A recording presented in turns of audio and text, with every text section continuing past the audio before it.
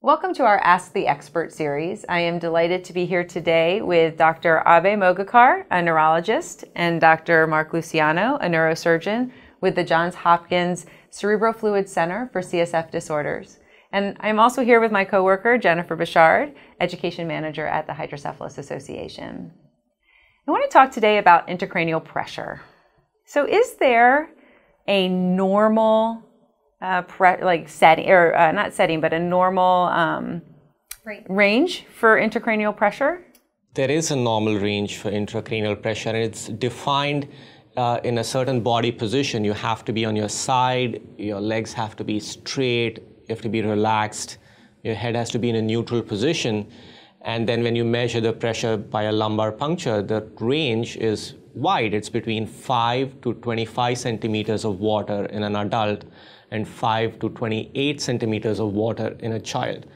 And again, this range is defined only in a certain body position. We know that pressure changes with your daily activities. It's not the same in the day and night. And to capture those changes in pressure, we often have to resort to intracranial pressure monitoring, which Dr. Luciano does often.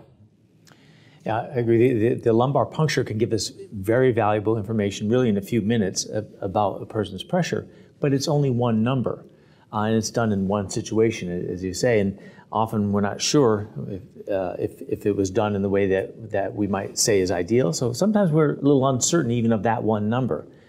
Intracranial pressure monitoring means measuring pressure from the head, the cranium itself. It does require a sedation or even anesthesia to implant a probe, usually in the right frontal region. It takes really about 10 minutes, but it is a probe that goes through the skull, through a 2-millimeter hole, and it's a wire probe that goes in and measures the pressure inside the skull. It's secured there. So it's an operative procedure.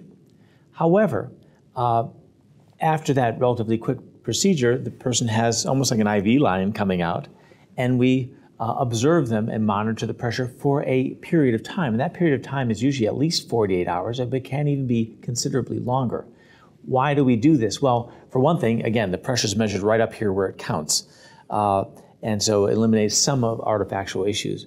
But more importantly, it's more than just one number. We can see the pulsations to get an idea of the compliance and the flexibility of the brain.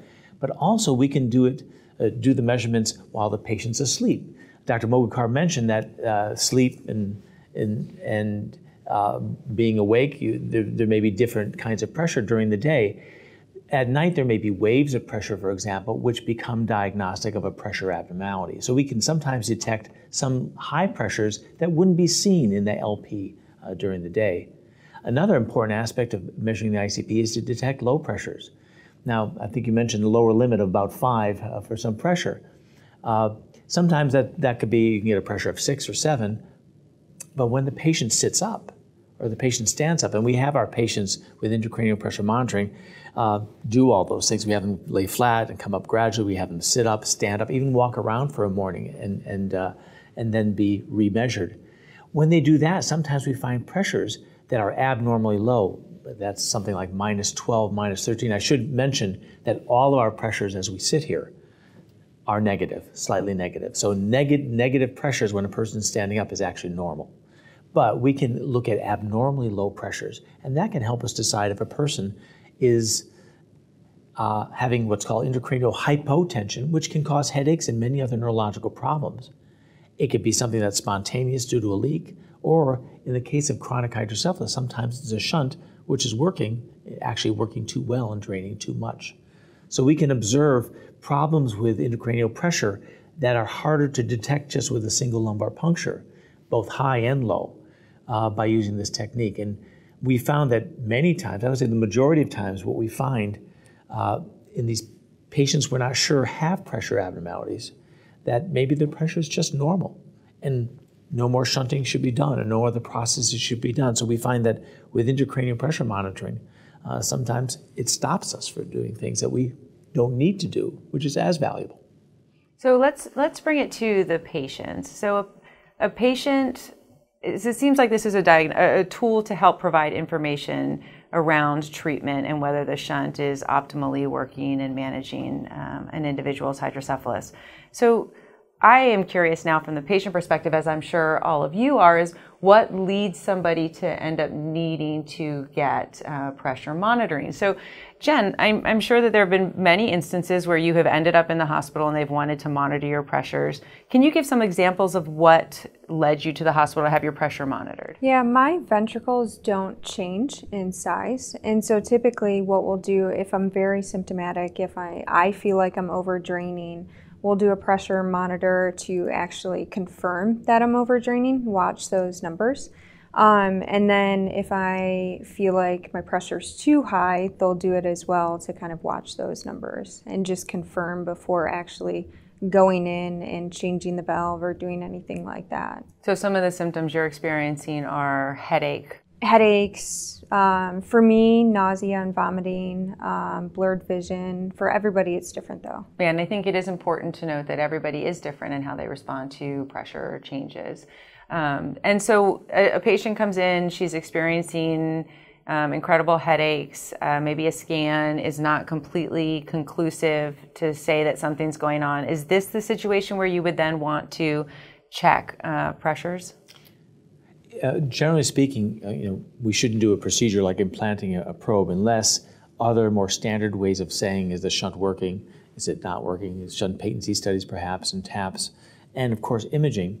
But we do know, as in your case, and in many people's case, the ventricles are often not a good indicator of how much pressure abnormality there may be. When that doesn't give us information, and when, for example, there may be a shunt patency study which shows some flow, we really don't have an idea of the true function of the system unless we do a pressure type measurement. So when all those other things don't give us enough information, if they find like your shunt is working, if you find ventricles that are bigger and the shunt's blocked, you don't need to do pressure monitoring. But in these other cases, it's helpful. Great. And Dr. Mogakar, did you have anything you wanted to add?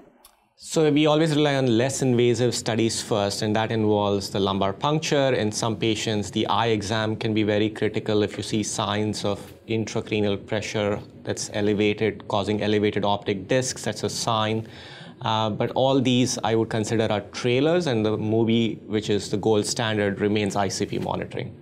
And just to repeat to close our session, again, those normal ranges for intracranial pressure are 5 to 25 in an adult and 5 to 28 in a child, and the units are centimeters of water. Great.